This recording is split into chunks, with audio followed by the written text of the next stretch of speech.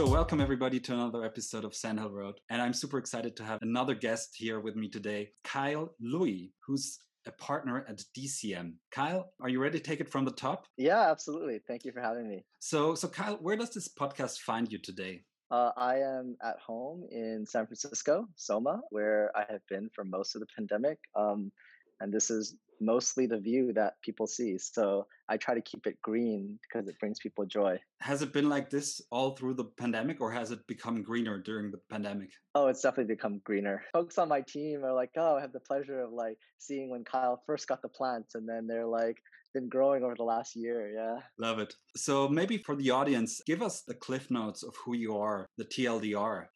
Absolutely, and I'll keep it short. I know VCs always say that and don't keep it short. I'll try to actually keep this initial intro very short. So I started my career at a firm called Pantheon doing private equity secondaries. Spent a few years doing that. That brought me out to Asia. I was in Asia for a few years. Went to business school. It was in business school that I started my first company. Graduated, started my second company. That company, Choicepass, ended up getting acquired by Salesforce. And then I spent a couple of years at Salesforce as a product manager, and about 7 years ago joined DCM, initially as a principal and then promoted to partner. At DCM, I lead a lot of our early stage B2B and consumer investments for North America. So yeah. Let's start out with DCM. It was originally started as a firm called Doll Capital Management. So DCM is one of those few firms that can really claim to have a long track record, both in the US and in Asia. It was started, I think, about 25 years ago. Yeah, DCM was started in 96 by Dixon Dahl and David Chow. Dixon was an early partner at Excel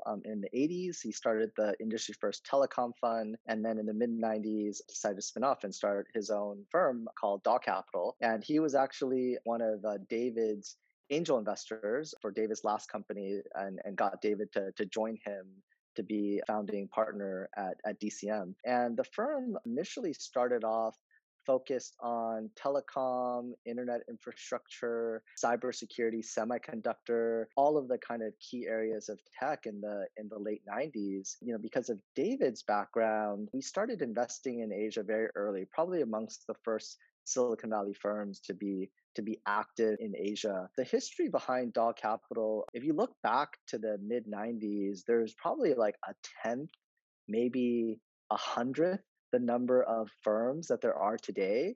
And so Doll Capital was definitely one of the kind of old school, established firms, been around for a while. I mean, we're in our 14th fund, but about 10 years ago, really kind of moved to be truly global. So Silicon Valley firm that was investing in Asia to be a kind of globally distributed partnership before that term was a thing, and also moved very actively into application, software layer, consumer internet, generalist technology. So those have been the key changes over the last decade. And I joined as part of the next generation of partners finding that next generation. So yeah. And I think the fund you're currently investing out of is a recent fund that was announced, actually two funds. You raised 880 million last year. I think it was 780 for your flagship fund. And then you also have a 100 million seed fund. Maybe talk a little bit about these different funds. Where does the seed fund end? Is it at Series A? And also a little bit about the regional allocation of these funds. Yeah, absolutely. I call it our Global Seed Fund 3. The official name of it is actually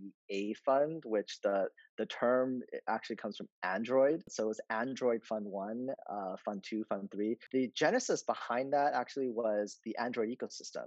Right as mobile was starting to take off, another firm in the Valley had the iFund around the iPhone. And so we thought, hey, given our ties to Asia, good relationships with a lot of Asian corporates, Android is the dominant ecosystem in Asia and around the world. And so we started the A Fund. So that was the initial focus. And it's since evolved to be a global seed fund. The first fund was 65 million, invested in companies like Kakao, and then we raised the second fund that invested in companies like Lime, And then now we're on our global seed fund 3, which is a $100 million fund. That is majority invested in the US. We're doing much more at the earlier stages in the US than we are in China. And then our main venture fund, our flagship fund, is a $780 million fund. That's actually the largest fund we've ever raised. Historically, our funds have been between 3 and 500 million, and we've kept it intentionally small. This last fund, just with the overall kind of market evolution, we decided to raise a slightly larger fund. That fund is actually now majority investing in China, and the US being kind of the second largest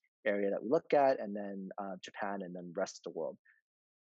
Interesting. I mean, with the 780 million fund, one could have also thought about, raising a separate growth fund, but you've decided to sort of keep it in one vehicle, right? And then reserve maybe a larger portion of the fund to later stage rounds. But it's definitely interesting how this is shaped out. Maybe let's talk a little bit about differentiation, which is always a big topic in venture, right? As I mentioned, you're really one of the few firms that can really claim to have a long track record in both the US and Asia. I remember this episode from the Acquired podcast. I don't know if you've been a listener, but there was Doug Leone from Sequoia who talked about, setting up the Sequoia China offices. And it was all very much an expansion mode to Asia. Do you feel that it gives you a key advantage to be sort of global natively, giving you an advantage in like seeing some tech trends earlier, maybe bringing companies to the US or the other way around? I think it is a competitive advantage for us. I think that managing a globally distributed investment team with on the ground people in different time zones and geographies is not an easy thing to do. And I think that we've managed to do that really well. And it's kind of part of our secret sauce. Like, what's the right level of not in person now, but traditionally in person, collaboration on deals, given that, we're focused on different geographies. And so I think that we do a particularly good job of that because it's in our DNA. In terms of trends, for the first 10 years when we were investing in Asia, a lot of the advantage was really in the knowledge arbitrage from the US innovation going to China.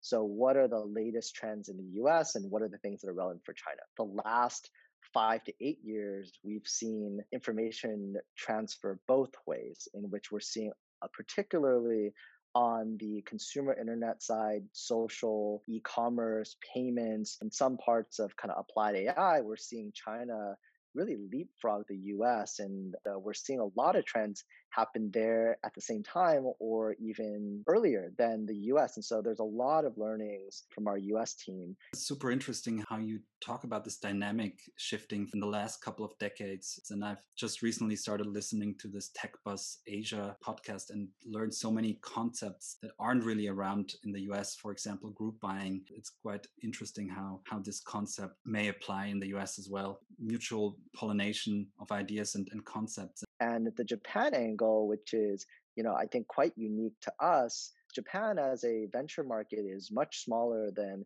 the US and China, but from a tech and IT spend perspective, is the third largest market after the US and China. And so it's a very strategic market for us. And the Japan team, because there's a relatively shallower venture capital base, especially those are kind of that operate Silicon Valley, they get the advantage of the knowledge arbitrage from both the US and China. And so in the Japanese market, we actually do a lot of incubations. We're invested in a company called Free. We were the founding investors. We worked with them from day one to start that company. And, that's now a $4.5 billion publicly traded company on the Tokyo Stock Exchange. Free, for those that are not familiar, is a combination of an online QuickBooks plus kind of payroll all roll into one for SMBs in Japan.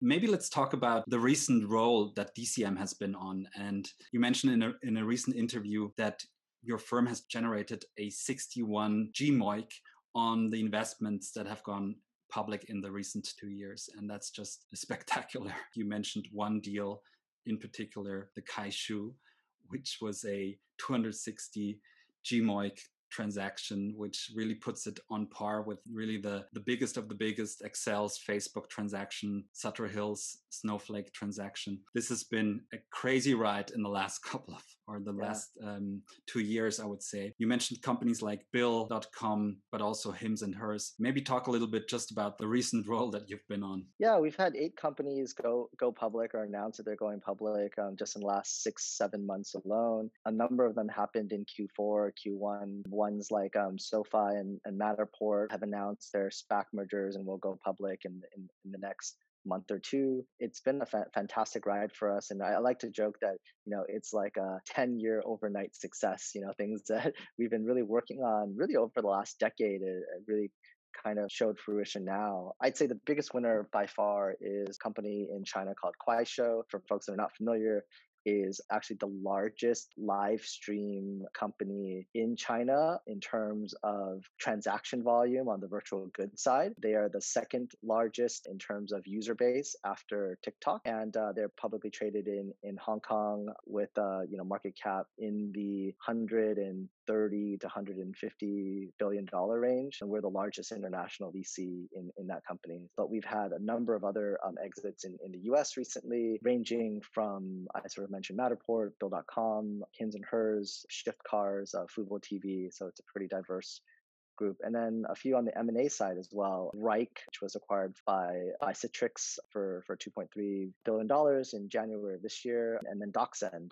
where I was on the board, which was recently acquired by Dropbox. Wow, it's just an amazing ride, and it's another overnight success, 10 years in the making. And if you get to this harvesting phase of a fund, it's always great to see the liquidity events rolling in like this. But maybe let's now take a step back. One thing I found extremely interesting about your background is you have a lot of venture capitalists who claim to have seen both sides of the table, having been a founder and then becoming a venture capitalist. But you've actually seen all three sides of the table, because venture capital really sits between founders, serving founders first and foremost. On the other side, they're also serving LPs. And you've been on the LP side with Pantheon.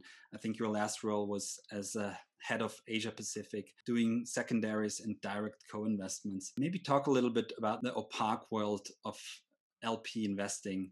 Yeah, thank you for the question. And yeah, I don't get this question a lot. Started my career on the LP side. A lot of my friends were going into investment banking. I was a little more contrarian and said there's this analyst program at Pantheon, a tier program similar to banking, but it was doing private equity secondaries, which at the time was a super niche industry. It's essentially buying portfolios of venture capital and private equity stakes from other limited partners. But as part of that side, also really saw the primary fund investment side. We, at that time, had recently started co-investments. After 2 years, I was promoted to an associate and moved to Asia to help expand Pantheon's Asia franchise, and I had a fantastic time. I mean, it was a very lean team, really building up the franchise in Asia. I covered, Japan down to Australia, India, China, being based out of Hong Kong during the really like the boom of 2006 to mid 2008, and then the bust of like 2008, 2009. And so seeing that cycle was really valuable. And then after that, I came back to the US and went to Harvard Business School. And it was really at HBS. And I think there's a common misconception that, MBAs are not entrepreneurial. I was part of the now quite well-known class of 2011, where we entered in 2009, which means we applied to business school in 2008.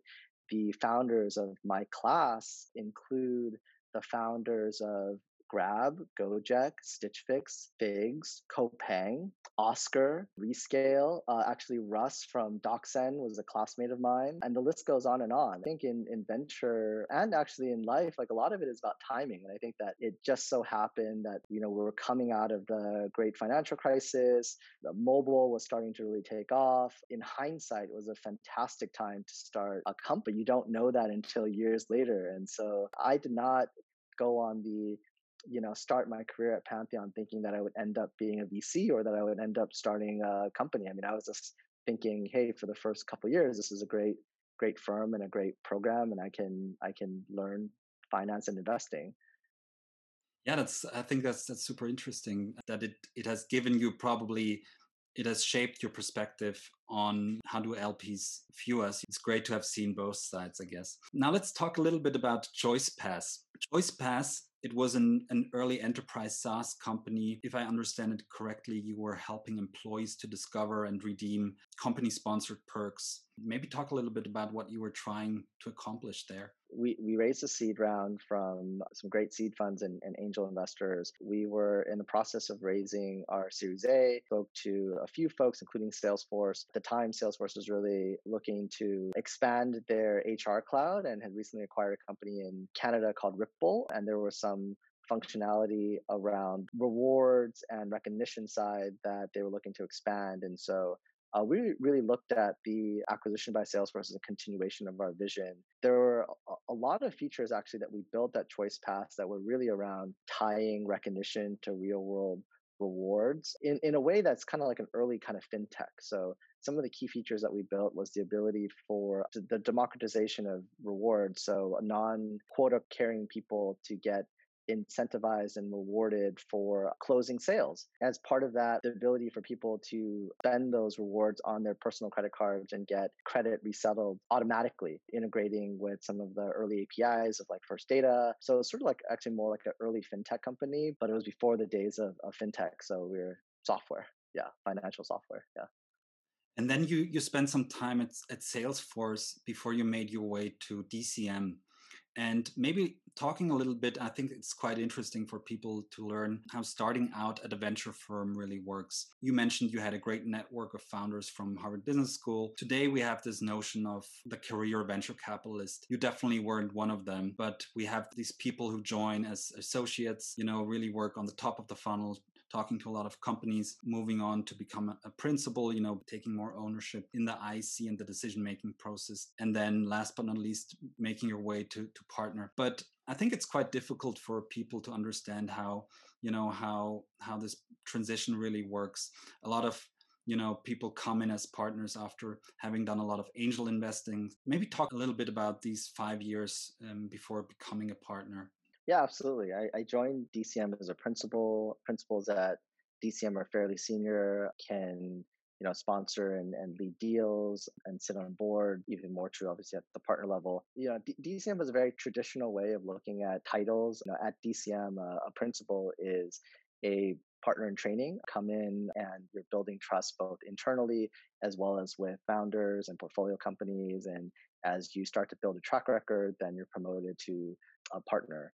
And I think that over the last 5+ years, a lot of venture firms have moved to giving essentially everybody partner title. So it's unclear who are check writing, sponsoring partners who can sit on boards and who are folks that are, doing deal sourcing, but may not necessarily be able to write their own checks. And so that's not how DCM works. It's true that like as a principal, like, you're not at the highest levels. And so there's a lot of trust that needs to be built. There's more mid-level within a venture firm, and winning deals and sourcing great deals and having promising companies is a really important part of getting promoted. Before joining DCM, did you do some angel investing? I did start angel investing while I was at Salesforce, but it was not for the intention of moving into venture. I was doing it because I'd been an entrepreneur before and I had deep founder empathy, and I would meet companies with like great founders or problems that I was passionate about. And I was like, oh, I'm interested in investing. And because of having been a former founder, when there's sort of like other founders, particularly at the time, like more enterprise, because I was at Salesforce, I would get a lot of deal flow. And so I would introduce a lot of VC firms that I knew from the time that I was an entrepreneur and introduce them to a lot of VCs. And so I guess that was things that VCs look for. That wasn't necessarily, the reason I did it. And the whole moving into venture thing was, in my mind, actually a move from what I had intended on doing, because I was really kind of focused on starting my next company after Salesforce. Yeah, I wonder what the blended return would have been if you had just blindly invested in all your classmates at Harvard Business School. It would have probably been the It best would have been returning. amazing. Yeah. Yeah. Even better than DCM's recent returns. I think it's I think so. Yeah. quite impressive, the list. Okay, let's talk a little bit about some recent deals. And I mentioned at the top of the show that I had one of your founders, and as I just learned, classmates from Harvard Business School on, Russ Heddleston from Docsend, who had a great exit just recently, 2 or 3 weeks after being on my show, to Dropbox. And I remember that Russ told me during the interview that actually the round from DCM on Crunchbase, it looks like it was a bridge round, but it was actually a pretty competitive round. It might have had something to do with you having a good and deep running connection with Russ before, but maybe talk a little bit about this round, about being part of this great journey with Docsend. So Russ and I have known each other since business school. I was really making the transition to tech, and he was, somebody that studied computer science at Stanford and then worked at Microsoft and then interned at Dropbox and started a company that was, acquired by Facebook. And so he really kind of helped me just understand tech more when we were in business school. And then I started a company, and then he was at Facebook. And so he was at a big company, and I was starting a company. And when he decided to leave Facebook and start Docsend, he had approached me. I was at Salesforce at the time, talked about the idea. We kind of, brainstormed things and, stayed in touch really through the years. And then when I became a VC, I'd always been interested in Docsend. They were starting to really break out, but the company is very capital efficient. They were not like in need of additional capital. They had gotten term sheets, at much larger rounds.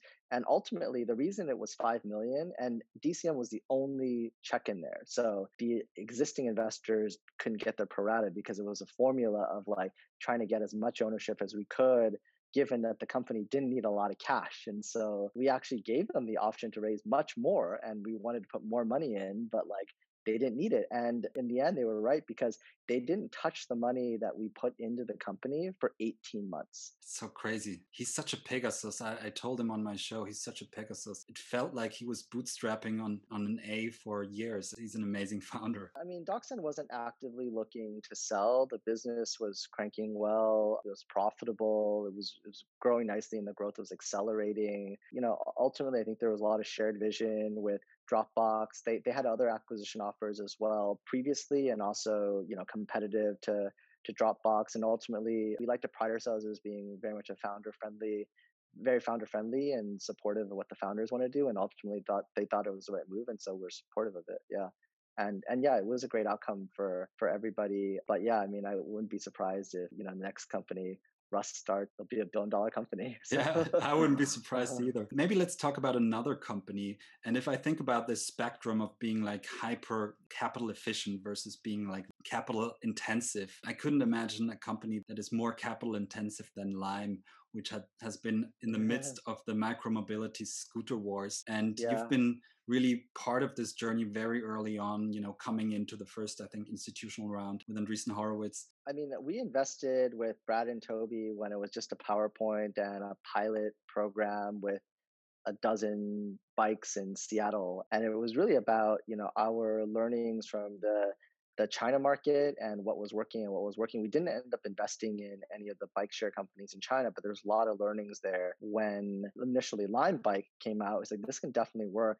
There were a few different dynamics here. Number one is much higher willingness to pay. Also, the general competition was really more of these public-private partnerships and these kind of bike share companies that were pretty kind of old school, not using a lot of technology. And so we're really excited about the vision and the founders. And then the micromobility movement just took off. And so it was really this roller coaster from, the huge peaks and then the troubles that sort of started really, honestly, a bit before COVID, but certainly COVID was a huge factor as well. Lime had to shut down 95% of their markets because of the shelter in place around the world. There was also this vision that Lime was going to be a global company and that they were starting in the US, but we very quickly realized that the European market is super attractive because of the infrastructure that had already been built up and the usage of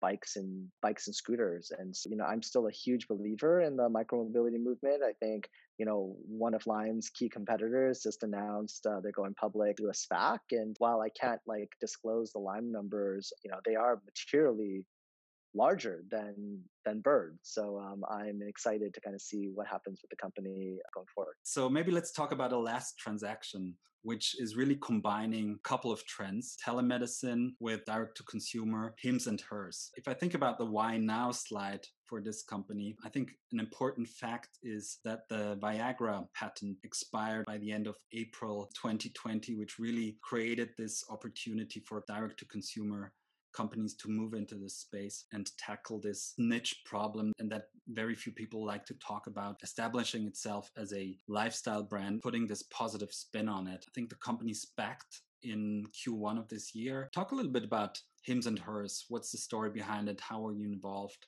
Yeah, the hims and hers investment is a little bit of an atypical investment for us. Like 82% of the capital that we invest is at the early stages, as we define seed to Series B. And hims was a little bit later than that, but we saw just tremendous upside. Andrew is an incredibly compelling founder. The retention on the products, the profile of the user base was incredibly appealing. And so we saw tremendous upside even in a growth round. And the company went public recently. We continue to be shareholders. We continue to see the upside even as a public company. There's a common misconception that companies like Hims burn a ton of cash, but now that their financials are public, you can see that they're actually very cash efficient. I think the year prior to going public, they burned something like $10 million collectively for 2020.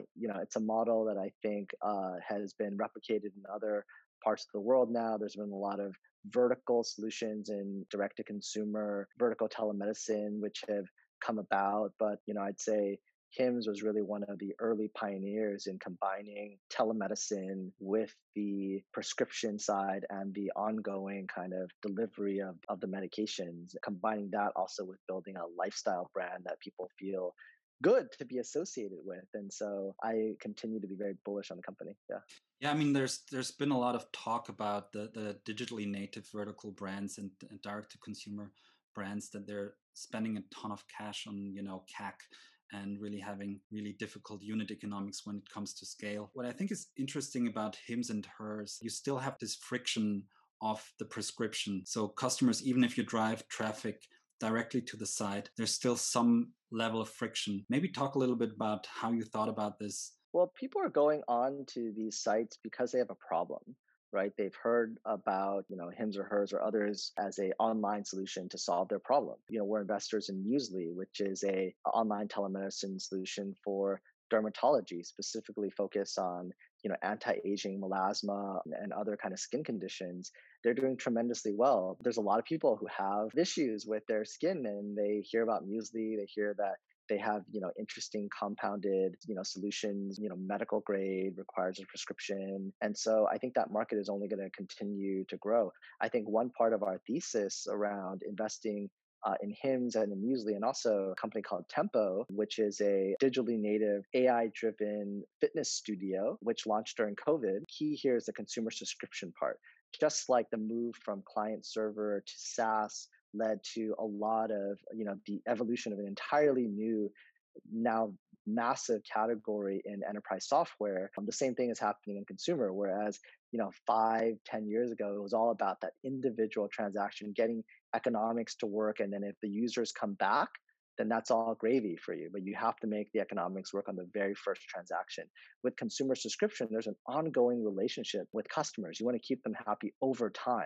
And so a lot of these companies that we invest in have a kind of ongoing subscription component to it, which makes the economics much more appealing. You think about repeat purchases for erectile dysfunction, it's definitely on the higher LTV compared to, let's say leggings or crop tops. And so as we're running against the clock, talk to us a little bit about where people can find out more about you and what you're up to. I am proud to say that I spend a lot of time with entrepreneurs, with the founders of our portfolio, with the execs. So I don't have a lot of time to tweet or post things, but I am very responsive on LinkedIn and the things that I post on LinkedIn. We also have a Medium page where we talk about some of our latest thinkings. We are planning to start being more active on Twitter, but particularly around just insights, sort of like snackable data trends that we're seeing, especially from a global lens.